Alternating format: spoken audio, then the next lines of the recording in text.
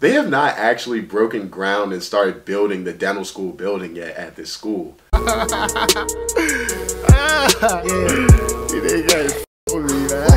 What's going on, everybody? My name is Eli, and welcome back to my YouTube channel.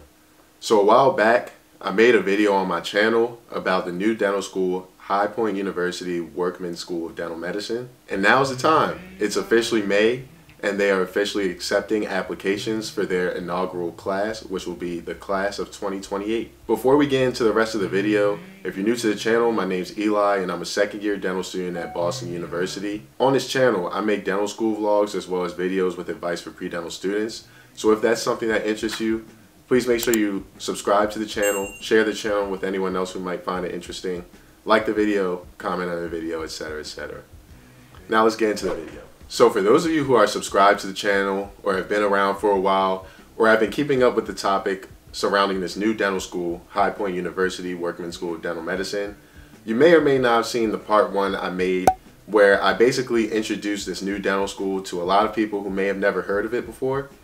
And the video got a lot of views, and there were a lot of different think pieces and people commenting in the comments section about what they think about the new dental school, etc. I felt the need to come back and make another video about this school because there are a lot of pre-dental students that follow my channel that are looking for dental schools or looking for how to get into dental school, and I feel like it's only right that I bring this information to pre-dents because I started the whole channel to give out information that is kind of hard to find if you don't know about it. So for the sake of time, I'm not going to repeat everything that I said in the first video. You can take the time to go watch that either now and come back to this video, or just watch this video and then go watch it after. However, since I already made a video surrounding all that stuff, I'll let you guys just go there to catch up on things. So this video that I'm making today is going to focus a lot more on the topic of how to apply to this school, the requirements, and something new that I learned about, which was their early commitment option. So if you see me looking down at my laptop, that's just because I wrote some notes while I was perusing the website. I want to make sure that I tell you all everything that I intend to, but of course I didn't commit this stuff to memory as I have plenty of things to memorize and my own school to worry about. I'm going to talk about basically all things that I didn't talk about in the first video unless it's extremely important as context. As I was looking at the website in the last few weeks, I learned even more information than I even gave out in the first video. So number one, and this is probably the only thing that I'll repeat from the first video, is that there are no required prerequisite courses and there's no required standardized testing. So you don't necessarily have to have completed your undergraduate degree. You don't have to take the DAT or submit a DAT score. I'm sure that they would like to see science courses taken at an undergraduate level, etc. But say you missed a class like psychology or biochemistry or something because you weren't a science major or whatever it may be, that will not be a barrier of entry for you of getting into this dental school. So that's a positive, and I spoke on some other positive things in the last video that of course are just my opinion, and as I saw from the comments, there are a lot of people that share my opinion and there are a lot of people that don't, which is fine. Everyone's entitled to their opinion. All I ask is, if you are going to comment talking about the caliber of this school in itself, or the students that choose to attend this school or take this route, there's no need to make nasty comments or be mean or try to put people down.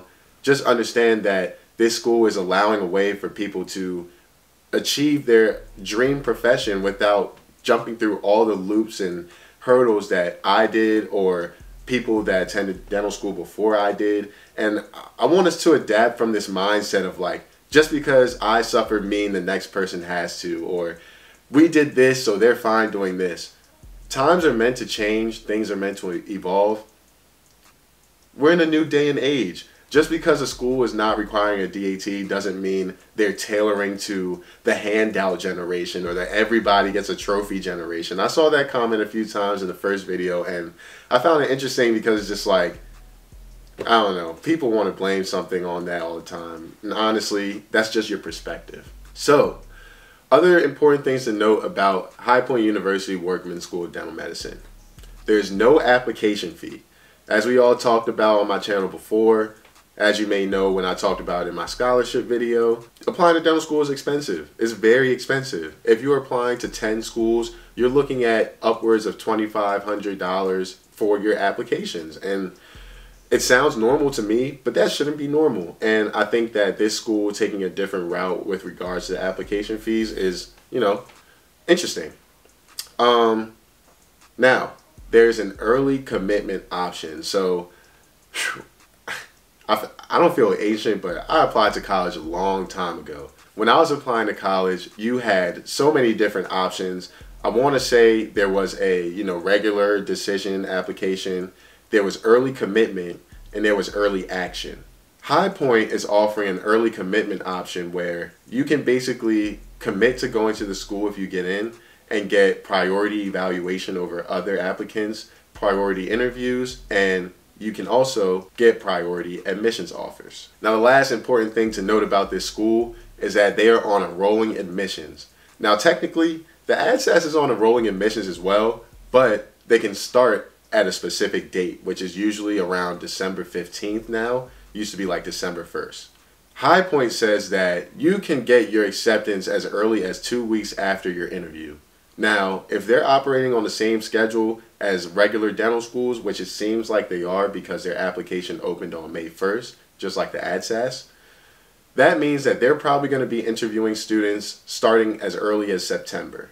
You can find out if you're going to be a part of the next dental school class as early as late September or early October if you decide to do the early commitment option at High Point.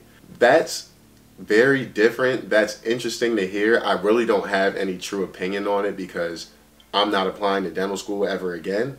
But it's just interesting to know, how they're going about being a new dental school while also trying to change the perspective of what it takes to be a dentist, change the requirements of what it takes to get into dental school, etc.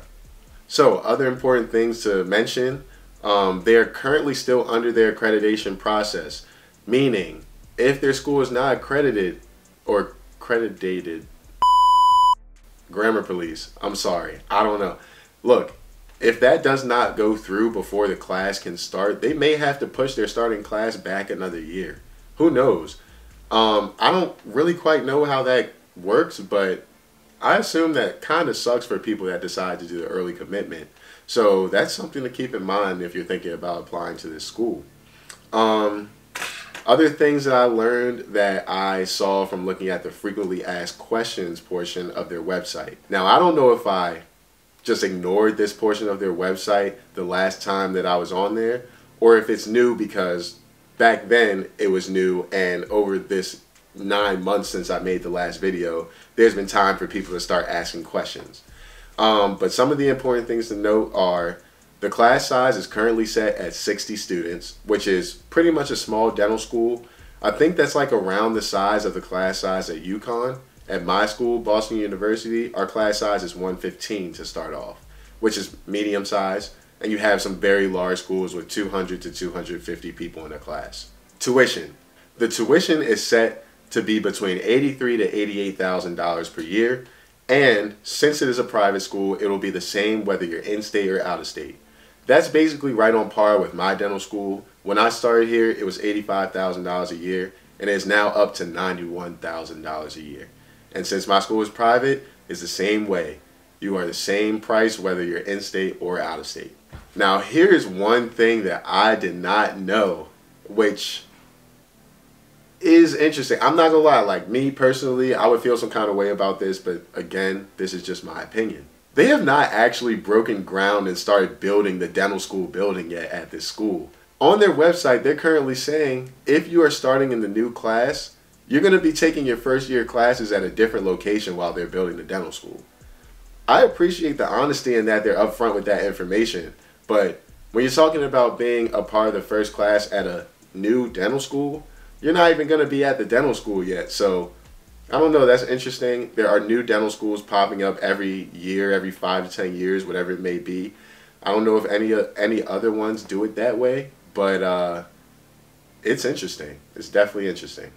So all I wanted to do was make this video and kind of disseminate more information about this school as I did in the first one.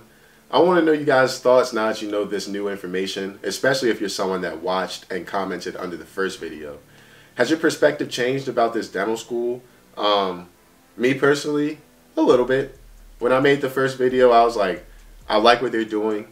I don't really feel any kind of way about knowing that there's going to be other dentists in the world that didn't take the DAT, because if we're being quite honest, that test doesn't matter that much.